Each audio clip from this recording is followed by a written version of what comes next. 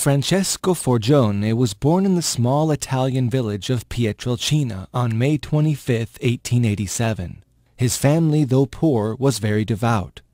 From an early age, Francesco was very pious and prayerful. He also began to see the devil at an early age, as well as apparitions from Jesus and the Virgin Mary. At age 16, he entered the Capuchin novitiate and was given the name Friar Pio. In 1910, after 7 years of study, he was ordained to the priesthood and became Padre Pio. 10 years later, while praying in front of a crucifix, Padre Pio received the stigmata, making him the first priest in the history of the Church to receive it. He was very embarrassed about the visible nature of the wounds of Christ, and often prayed that God would allow him to suffer invisibly. He wore gloves to cover his hands, and even underwent surgery without anesthetic to ensure that the doctor did not sneak a look at the stigmata without his permission. Padre Pio was also known to have the gifts of bilocation and of reading souls. He heard confessions for 12 hours a day and knew just the right words to say to a sinner. He was also able to tell if a penitent was sincere, and he astounded many who entered his confessional by accurately reciting their sins for them.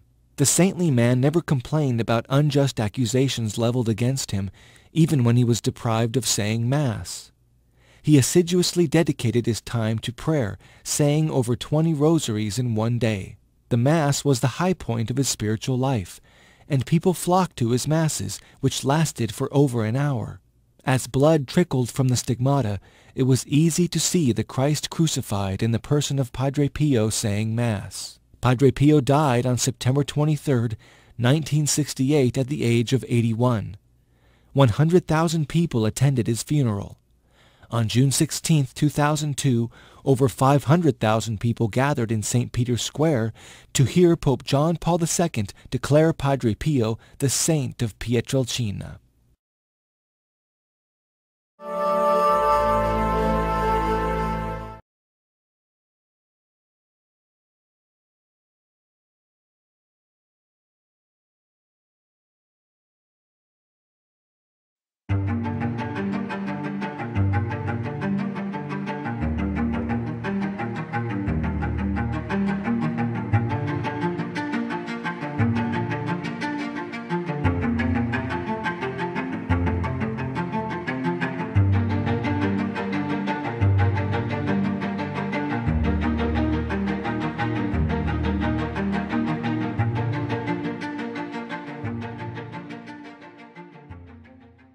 Praise be Jesus Christ, and blessed be the Virgin Mary, our Mother. Amen. St. Pio of Pietrelcina, known as Padre Pio, is a mystical and stigmatized saint who had the gift of miracles. God gave him this beautiful gift so Padre Pio can perform miracles for the glory of God all his life. In this video, we are going to share many true testimonies to give us an idea what the gift of miracles is, and to remind us that in everything, God always has the last word. Father Raphael, who was his prior from 1933 to 1940, says, on June 10, 1940, a woman arrived at the convent with a 6-year-old son suffering from encephalitis. The next day, she listened to Padre Pio's Mass. After Mass, when she saw him go to confession, she presented her son in her arms, tearful and heartbroken. Padre Pio looked at her compassionately, gave her a sign of blessing, and entered the confessional. The poor mother, a little disappointed, but with faith, stayed in the church to pray until Padre Pio finished confessing. Later, she withdrew to the shelter where she put the child to bed, who immediately fell asleep. Around 5:30 p.m., the boy woke up and got up alone, fully healed. The next morning, the mother thanked Padre Pio, who replied, "Thank our Blessed Virgin Mary for giving you this grace." At that time, Dr. Filippo di Capua, a pediatrician from Foggia, was present and saw the child before and after the cure. Father Raphael himself certified that on January 26, 1939, he went to San Marco in Lamis, where he visited Miss Veronica, great benefactress of the Capuchins and spiritual daughter of Padre Pio. He says, "I found her dying. 2 doctors had already told her there was no hope of being cured. I called her by her name, but she didn't answer me. Then I had an inspiration. I mentally called Padre Pio and asked him as his superior to pray for our benefactress to be cured. Instantly, she opened her eyes and felt the strength to answer. I blessed her and I came out of the place. That same day, when I returned to the convent, I personally recommended her health to Padre Pio. He told me that she would not die. After a few days, Veronica improved and she was able to personally thank Padre Pio. She lived another 26 years and died on January 13, 1960. The doctors who had given up hope for her cure had to acknowledge, in this case, a supernatural fact. Father Augustine wrote in his diary on June 10, 1945, "I have been able to meet a lady from Valtutara, Apula, who had been deaf for 20 years, who has been healed after asking the Lord for healing through Padre Pio's intercession. I have recommended her to bring the certificates of the doctors who treated her during her illness and have her checked to certify that she was cured. Other people who had accompanied her certified the veracity of what she said." Father Alessio Parente declares, "One day a woman told me Padre Pio is a saint, and she told me that her only daughter had internal bleeding, and despite the doctor's best efforts, they couldn't do anything to save her. She said, I constantly cried and invoked Padre Pio. Suddenly, I had seen him next to me. He had put a hand on my back and said, 'Don't worry, I'll be your daughter's doctor.' Then Padre Pio disappeared. At that moment, my daughter agitated on the bed, and I thought it was the end. I called the doctor and was able to verify that the bleeding had stopped. The same morning, she was discharged from the hospital." Father Alberto Di Ippolito stated in the process of beatification that Father Placido Bux had severe liver cirrhosis, and he was cured after an appearance of Padre Pio in bilocation. The servant of God questioned about this, admitted it, and said that he had been to San Severo to heal him. The notary Francesco Fontana affirms that, while in San Giovanni Rotondo, Dr. Sanguinetti confided to him that he had a young patient with a serious brain disease and that she should be operated on, but he doubted whether to take her to Rome or to a clinic in Bari. They asked Padre Pio, and he recommended taking her to Bari, but he added, "Although we hope that before arriving," and he cut off the sentence. She was taken to Bari, and before reaching the city, she found herself perfectly cured. She was taken to the specialist at the Bari clinic, and he could only say, "I don't understand why they brought her to me. Her liver is perfect, and I exclude that she has ever been ill." Upon returning to San Giovanni Rotondo, Padre Pio, laughing heartily, said to them, because of what an unexpected moment they had experienced in front of the specialist, "Let us thank our Lord Jesus Christ. Let us thank him." Father Raphael attested in the process of beatification. One morning, Brother Friar Crispin had forgotten to put out hosts to be consecrated. Padre Pio, after confessing, gave communion to the faithful. There were very few hosts in the ciborium, and the faithful were many. As he was giving communion, the hosts were increasing. I was present at this marvel that was noticed by the American Miss Maria Pyle and the German Miss Caterina Valentini. In the summer of 1941, Father Raphael says, in the middle of the war, bread was rationed, and every day about 15 poor people asked for bread. At lunchtime, we went to the dining room, but there was only about 500 grams of bread for the 10 religious in addition to the poor who were waiting. Padre Pio was still praying in the church. We began to eat the stew, and suddenly Padre Pio arrives with plenty of fresh bread. We looked at him in surprise, and I said to him, "Padre Pio, where did you get this bread from?" He replied, "A pilgrim from Bologna gave it to me at the door."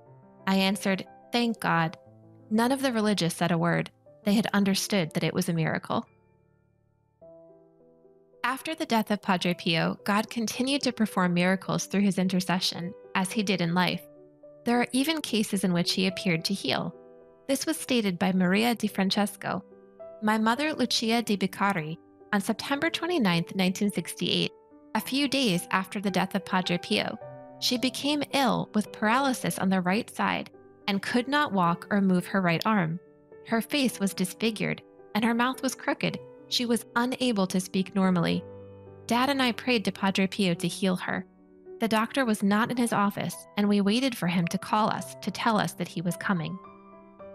At a certain point, I went to the kitchen with my father, and we heard from the room my mother shouted, "I have seen Padre Pio! I have seen Padre Pio!" We rushed into her room and found her fully cured. We cried with joy while my mother told us about his appearance. Among the many miracles performed, let us see some of those about which there is abundant and serious clinical documentation. José Scatigna underwent a surgical operation on October 23, 1968, to remove a tumor in his groin. The histological analysis gave no hope. There was a metastasis due to the tumor. On November 8th, he was admitted to Casa Sollievo, but to everyone's surprise, the tests were negative, attributing his cure to Padre Pio. Antonio Palladino had been immobilized since July 3, 1935, when he had been run over by a concrete truck. On the night of December 12, 1968, he felt a touch on his left shoulder and saw Padre Pio, who told him to get up and walk without crutches. He was able to do so normally. Inez Stump had been almost completely immobile for 2 years due to neoplasia of the left leg. On October 29, 1968, she was asked to amputate her leg. She went to Padre Pio's tomb on December 20th. Padre Pio appeared to her in a dream, ordering her to put down her crutches. On April 25, 1969, she began to walk normally. Maria Teresa Romero from Corrientes, Argentina, without any surgery, completely recovered the eardrum in her left ear that she had completely lost, leaving the specialists amazed. Thus, we could cite many other cases, such as Antonio de Pasquale, Dolores Insaurralde from Argentina, Carmela Catania, Tony John Collette. The case approved as miraculous by the Vatican Medical Commission was of Mrs. Consiglia de Martino, 43 years old, affected by a rupture of the thoracic duct, which healed suddenly and lastingly without any therapy or surgical intervention, which is considered inexplicable to science, as ruled by the Vatican Commission on April 20, 1998. With the approval of this miracle, Padre Pio was beatified on May 2, 1999, by Pope John Paul II at the Vatican. The miracle approved for canonization was of the 7-year-old boy Matteo Pio Colea, who was attacked with fulminant meningitis on January 20, 2000, and was taken to the Sollievo house in San Giovanni Rotondo in an emergency. The whole family and acquaintances prayed fervently to Padre Pio. Within a month, he was totally cured and returned to his school to study without any kind of sequelae. He stated that he had had a dream while he was in a coma. I saw an old man with a white beard, dressed in a long brown dress, who gave me his right hand and said, smiling, "Matteo, don't worry, you'll be healed soon." On one side, I saw 3 angels that had wings, but I have not seen their faces because they were luminous. That night, I cured a boy with blue-green eyes and black hair who was in a bed in a hospital in Rome. When my mother asked me, "How did you go to Rome?" I replied, "I have made a flight with Padre Pio, who held my hand and spoke to me with his mind. When we arrived, he asked me, 'Do you want to heal him?' I said to him, 'How can it be done?' And Padre Pio replied, 'With the force of the will.' I understood that he was in Rome because I recognized Luna Park, where I had been with my uncle Giovanni. With the approval of this miracle, considered inexplicable to science, Pope John Paul II canonized Padre Pio in the Vatican on June 16, 2002. His remains were exhumed on February 28, 2008, and his body was found incorrupt.